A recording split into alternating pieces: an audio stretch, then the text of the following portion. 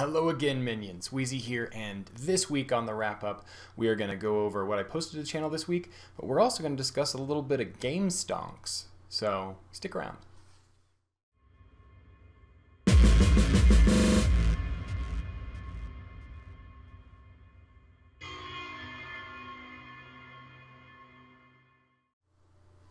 Okay, so let's get into it. First, I'm going to share with you what posted to the channel this week, and then kind of what's in the works going forward, and then we're going to jump into talking a little bit about something that happened this week that's tangentially related to video games, which is GameStonk. So first, this week on the channel, I cut together all of my Call of Duty Cold War campaign videos that were the cinematic gameplays, and I built one long Call of Duty Cold War campaign cinematic gameplay movie. It's like 3 hours, 44 minutes. And if you're interested in the Cold War campaign story and just kind of want to see what it was about, kind of watch it like a movie, that's there for you. This is part of what I wanted to do when I started doing story time. Is after I played Last of Us Part 2, I finished it and I was like, man, I really wish I had recorded that story so that I could cut it together like a movie if I want to go back and rewatch the storyline of it, right? And this got me thinking about old games that I also enjoyed that had a great story that I got into, like BioShock and Uncharted games. Just these games that really do have a good narrative. Unlike Cold War, which isn't a bad narrative, but it's also kind of just shoot everyone in the face. But anyway, that's up on the channel, so I'll show you guys a quick little clip from that to give you an idea what you're going to be seeing there. There's nothing here. This can't be the right place. We ain't seeing anything on our side either. It's him. Fucking lied to us. That true, Bell? You pull us out to the middle of nowhere Russia so Perseus can detonate those nukes?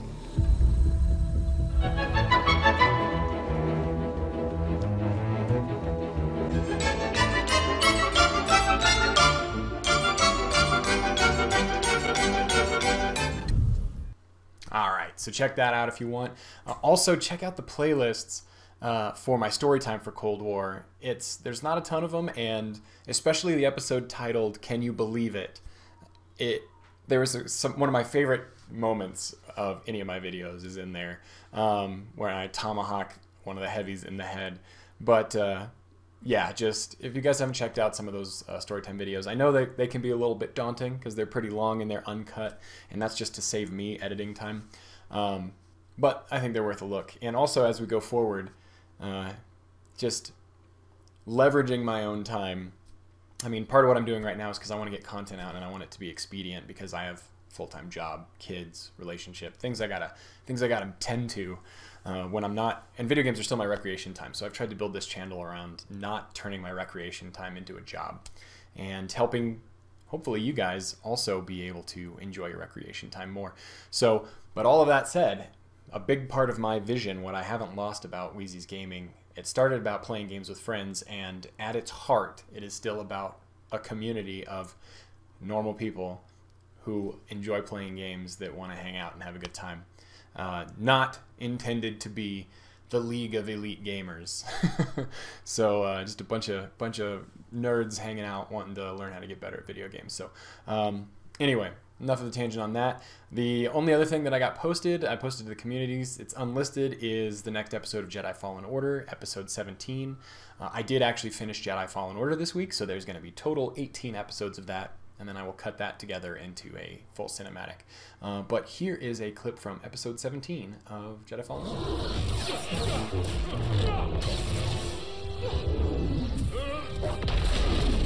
Oh man. That's a lot of grunting. Yeah, seriously. Did she have to tell you that? Hadouken! Okay, so that is content that I got posted this week. At the same time, I also currently, I'm looking at it, I have Valhalla episodes 17 and 18 already uploaded. I just need to create thumbnails and get them posted. Same thing with Fallen Order episode 18. It's already up there. I just haven't gotten around to getting a thumbnail for it and getting it shared out. So that'll be the last episode of the game. Which was, man, it ended up, Jedi Fallen Order ended up being, even though the gameplay loop was a little repetitive at times, and there was a lot of strange level design and backtracking and stuff like that. Putting that aside, the story itself, once it kind of got rolling, and then I'm looking forward to putting it all together into one large story time episode, because the story itself was really enjoyable, especially the kind of conclusion of it. So look forward to that. I've also been working on a produced Cold War video that is why Cold War sucks. I've put together clips, not necessarily even through a lot of effort, just playing the game. I have managed to collect a lot of clips about getting killed around corners, bullshit sniper shots, like disconnects and UI bugs, just all kinds of stuff that just kind of makes Cold War not a great game. So that's something that I'm going to continue exploring in addition to like produced content, and is just kind of the experience of games, and hopefully in a way that's still entertaining and even informative for you guys. One of the opportunities in Cold War, since I am still playing it, and I do go back and forth between Modern Warfare and Cold War, is that you kind of need to seek out ways to enjoy the game. Overall, the game kind of sucks. But there are things you can do that are enjoyable. So I'm trying to help find stuff to bring to you guys to help you enjoy it more. That's the basis of like my free-for-all videos, how to do well in free-for-all, because that is one of the most enjoyable game modes in Cold War, surprisingly. But I'm going to keep going forward with that. But at the same time, hopefully something entertaining where we get to kind of get together and bitch about the things that suck. That said, in addition to another thing I'll talk about before I move forward, I did finalize my video outline, essentially my script, for the map movement episode of my reboot of Wheezy's War College. So I am looking forward to getting that produced. That said, I have a lot of gameplay built up, especially from like Modern Warfare and Cold War, because those are the games I've been playing more recently, and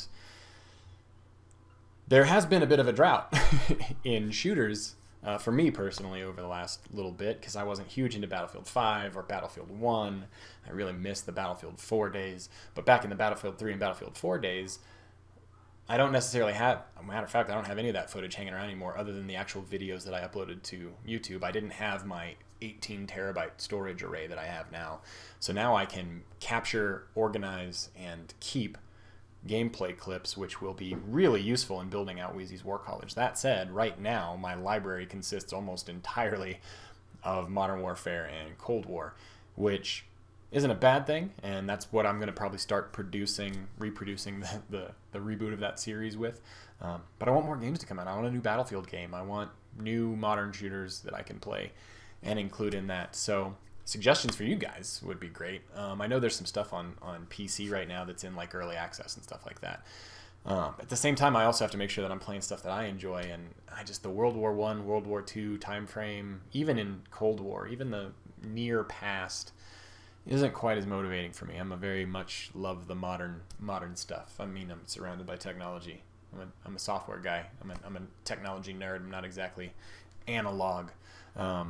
So if you guys have suggestions for shooters or games to put into that pipeline, I am willing to, and probably will, go back to those old games and even recapture gameplay in Battlefield 3, Battlefield 4, Hardline, who knows.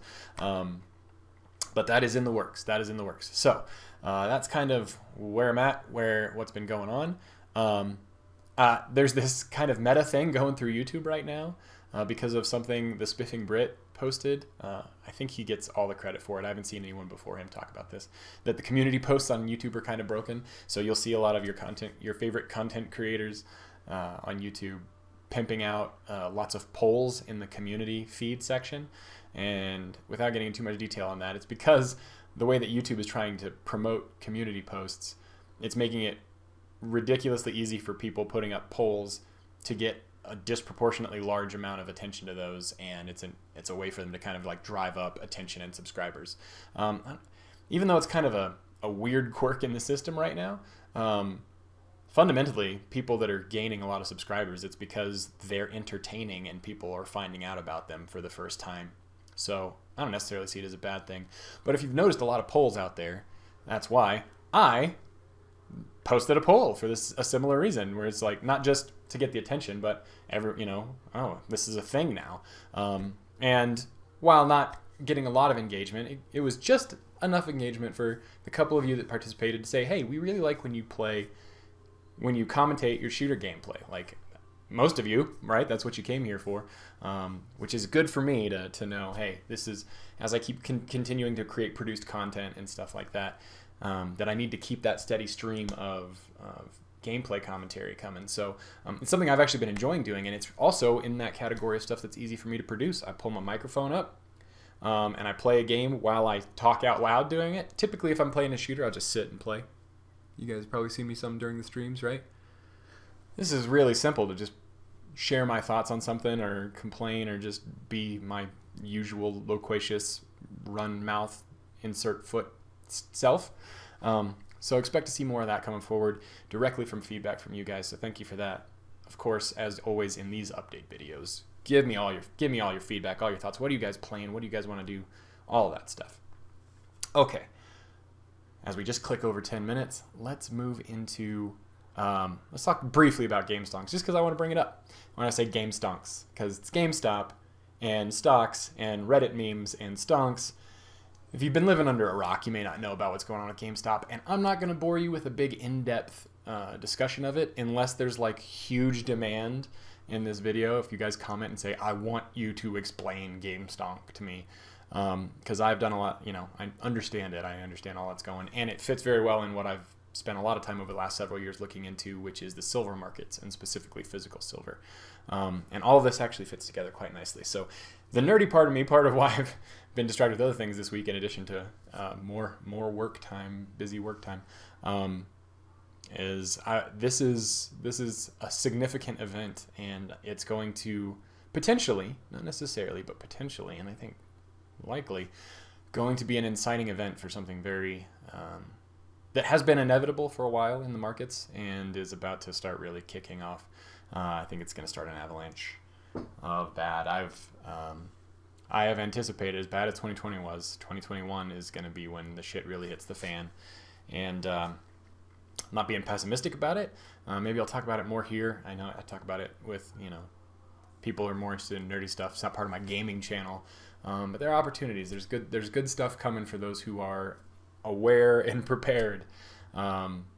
So that said, with talking around it, there's a huge short squeeze going on with GameStop stock right now, and hedge funds that shorted it have huge short positions to the point where there's like 130% of all of the shares of GameStop are owed back to a loaner, an institution or brokers that have loaned them those stocks, because these hedge funds expected the price to tank, and so they were going to get a deal. You borrow stocks at a high price, you sell them on the market at that price, and then when the price goes down, you buy those same stocks back for less, you give them back to the original owner, and you pocket the rest.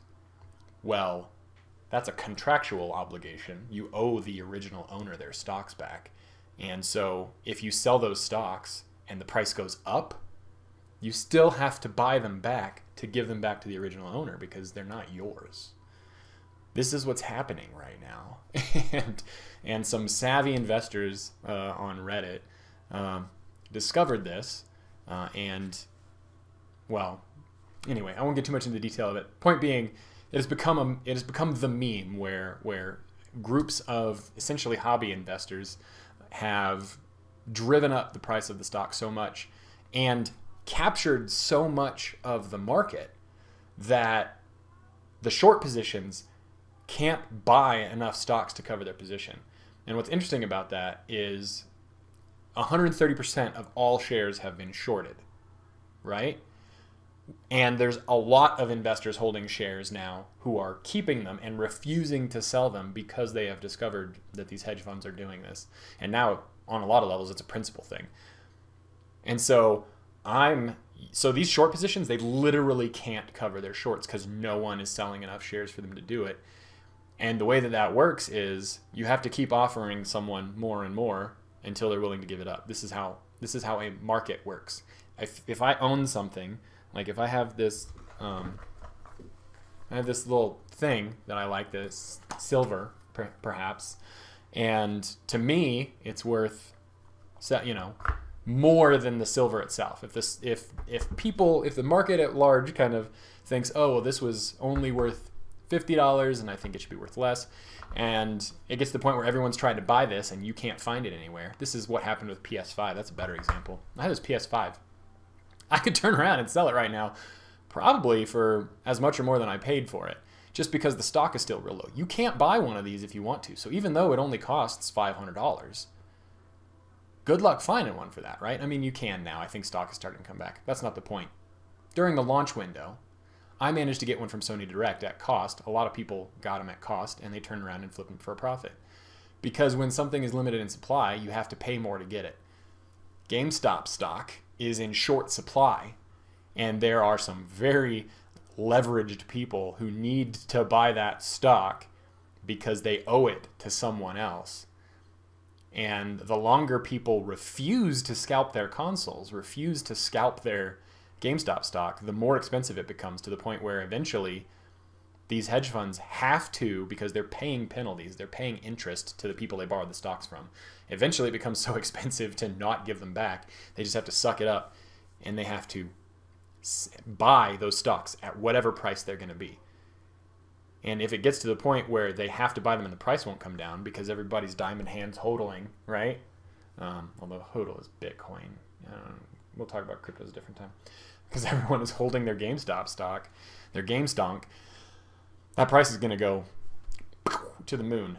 And the interesting thing about that is if that holds, and a lot of these hedge funds and banks behind them have to cover those shorts at high prices, then what they're going to have to do is liquidate their good stock. So if they're invested in Apple and Microsoft and Google, which is ABC, then, or Alphabet, not ABC. ABC is the TV network. Anyway, it doesn't matter. All these big corporations. Alphabet. Then they have to liquidate their valuable stocks, sell them, in order to buy the GameStop stocks. And when a large quantity of a stock is sold, what happens is that increases the supply available on the market and the price drops. So potentially a lot of, and this isn't necessarily limited to GameStop. So without going too much more down this rabbit hole, the long story short, and what I see potentially coming is, as these short positions are continually exploited, and as people in this information age are able to put pressure on these big manipulated markets behind these big banks and organizations, it could force a situation where driving these shorts and squeezing these short positions can force these bigger investment firms to have to sell the successful stocks in order to cover those positions, which leads to a progressive crash of the entire market. And we can talk about all kinds of more stuff like that. I've already been babbling about this for 5 minutes, but needless to say, this is more than just Reddit memes. This is potentially an inciting event for something really major in global markets, really, not even just the US and not just for GameStop. So we'll see where that all turns out, but it's been very interesting for sure. And it's always nice when, you know, the zeitgeist touches a little bit on gamers, even though it's GameStop, which I have been and still am a huge hater of. They have had, you know, essentially predatory practices against gamers for a long time, which I understand is a business model. Like, they're a retail, and retail is dying. That's why all of these hedge funds shorted GameStop, is because retail is dying, right? People are ordering things online. I gave up on GameStop years ago. The savvy investor saw GameStop stock falling, and anyway, a couple of big investors saw the opportunity for GameStop to transition into doing more digital stuff and catching up with the world we live in today. And these investors recognized that GameStop, despite being hated and people recognizing that retail is dying, GameStop itself still has the ability, especially with investment, to transition to the modern world. And so therefore it was fundamentally undervalued as a stock. And this perfect storm has been created where it's not just fuck the hedge funds. It's that GameStop fundamentally still has value, and it was extremely undervalued. So the market provides. Here we are. It's going to be a roller coaster. We are just now hitting the end of January 2021, and it is off to quite a start. So you guys need to hang around here. We're going to chill. We're going to play some video games, but we're also going to talk about stuff that's important as it goes. So we're going to be a community. You guys are my minions, and we're all together in this, and it's going to be good for us. So we will talk to you guys later. Again, feedback, all that stuff. Goodbye, minions.